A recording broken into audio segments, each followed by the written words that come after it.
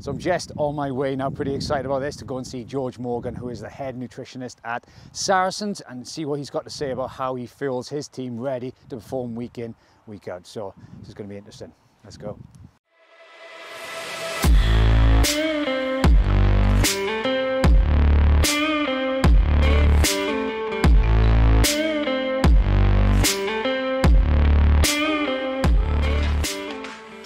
So the guys are just finishing training now. What will they be looking at post-session for fuel in their bodies? So once the players have finished training, we'd like to start that recovery process. So it's really important that we get some good quality protein on board to help them rebuild their muscles.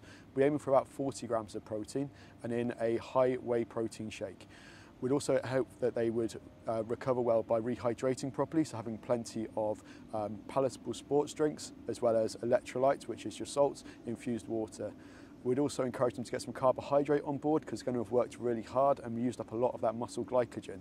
So we encourage them to get some food on board, and we also have that in the form of smoothies so they can drink it, or some snacks that get that on board as well. So with those smoothies, what would they look? Would it be like oats, bananas, bit of protein in there? Milk? Yeah, so we usually use milk as our base and then blend in some bananas, maybe add some calories with some peanut butter, but also build it on the base of that high protein whey powder. And you'd have to get 40 smoothies lined up with you. Is that how you organise it, or do they have to just go to the cafe themselves? We'd set it all up for them, and they can just come in and grab it, so they don't have to worry too much about it. Trust us what's in there, and so they can get on their way. Amazing.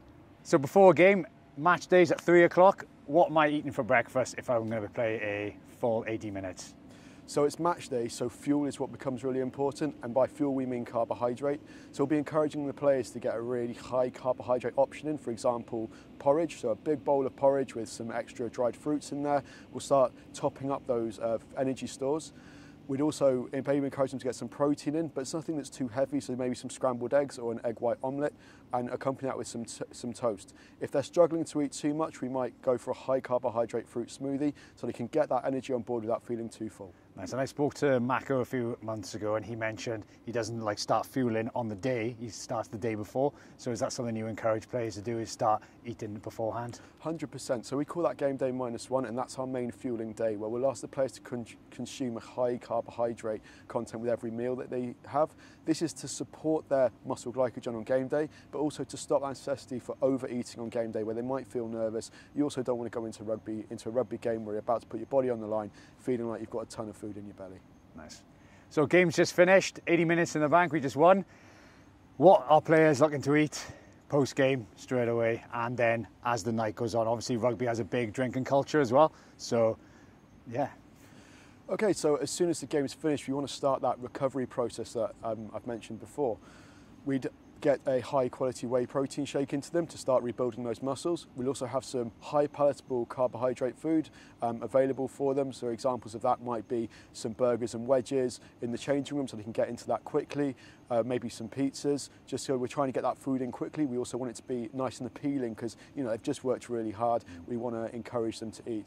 We'll also get some good vitamins and minerals on board, so potentially some fruit smoothies or omega-3, which is fish oil, enhanced smoothies to aid with that soreness and recovery.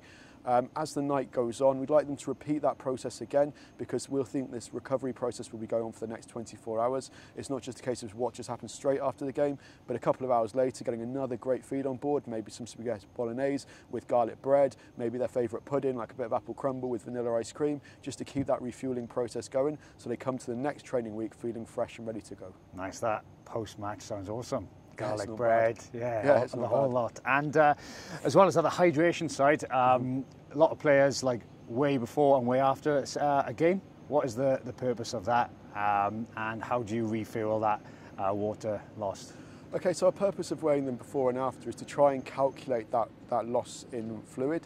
So for every kilogram we see the players lose, we'd encourage them to get 1.5 litres, so 1.5 litres of fluid on board, whether that's in sports drinks, whether that's in water, it's up to them, but we try to get them back to that sort of pre-game weight to ensure that we've met all those losses. So with regard to supplements to accompany their meals, what would you advocate for players to take? Okay, so the first and most important thing is that they have a structured diet in place and that's hitting as much as they can through food first. We then look at where we could support them. So maybe they're struggling to get protein, so like I've mentioned before, whey protein's a really easy way to top up protein sources. I'd also think about losing something like creatine to aid their strength gains in the gym. It's one of the most well-researched supplements out there, and it's safe and it's got a good bang for its investment, so you know you get what you pay for.